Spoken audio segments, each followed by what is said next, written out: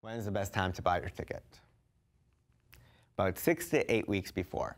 This is the question I get out. When should I buy? I'm going to Europe in August and flights are so expensive.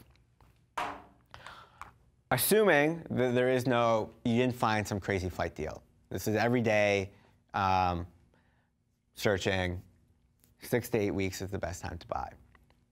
And there's a reason for this. So airlines have a really complex computer model that analyzes previous buying patterns, sales, competition prices, and then uses that to sort of spit out a price to you. And an airline might have 10 to 15 price points for that flight. And of course, they want the higher price points to be, they want people to buy at the higher price points. So on a flight that you're going to, say, next year, you're going to Europe next summer, and you're booking a year in advance, the airline has really no idea what's the price of jet fuel next year. What if we hit a recession and no one wants to fly that? What if suddenly London becomes the hot spot and everybody wants to fly it? What if, what if, what if? And so they're going to price it higher far in advance to sort of hedge their bets.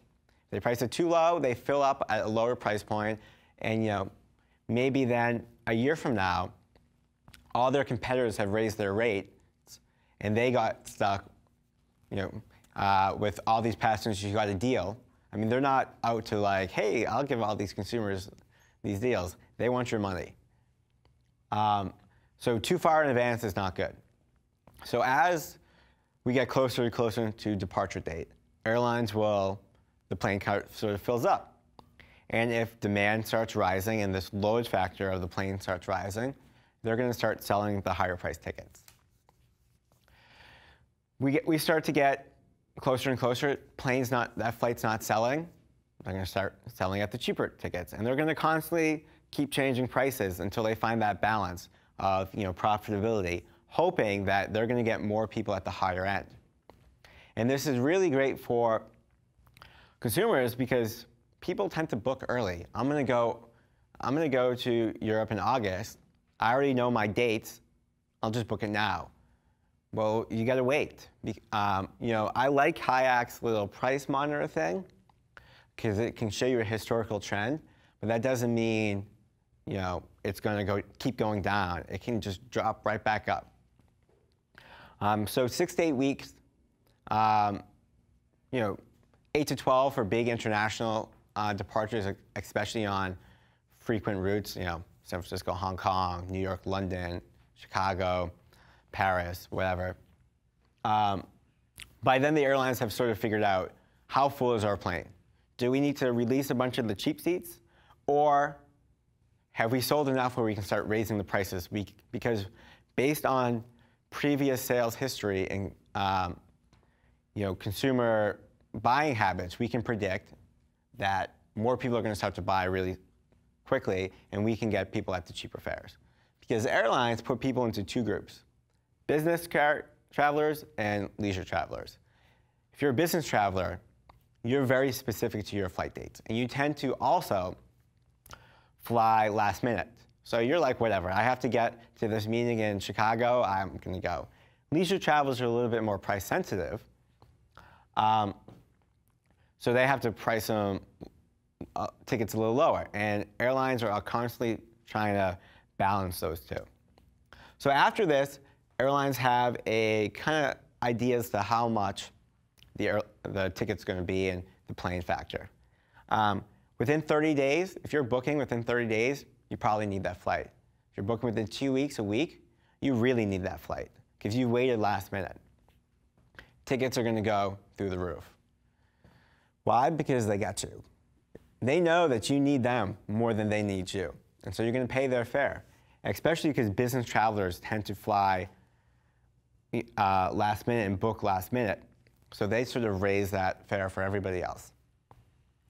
Now, you had mentioned that you had heard that airlines will offer cheap deals to fill planes last minute. That is really true for tours and cruises because nobody wants to go on an empty ship or be the only person on a tour. Airlines do not do that. For the life of me, I have no idea why, because once that plane takes off, it's empty, but they will keep raising that price to departure day. You can show up in front of the airline and be like, hey, I want to go to Rome, I want to go to Bologna, that flight leaves in an hour, and I just saw on your website it's half empty. Great, $5,000. They do not care. It goes up. It makes 0 sense. If somebody could predict airline prices, they probably would have already, and they'd be Facebook rich. They'd probably be richer than Zuckerberg, because this is one thing, everyone is always wondering about. When's I'm curious, because this is something that's relatively new, because they used to have what were standby tickets. You really could go into the airport and get the last seat on the plane, and they would give it to you for a huge price. What shifted? Security. So you remember back in the day, you could just be a courier? Yeah, I did that a few times. Yes. Yeah, I've forgotten about that. Now you can't. Right. Airport security. We live in a post-9/11 world. I need background checks. I need to make sure you're not getting on the plane. You are who you say you are. And so, yeah. So, security. You can still fly standby. You can still, but now you have to book a ticket. You have to have paid money, or you have to have like a companion buddy pass. Someone works for an airline. You just can't show up and be like, yeah, I see this flight's leaving in 30 minutes. Can I hop on it? No, they're not letting you do that.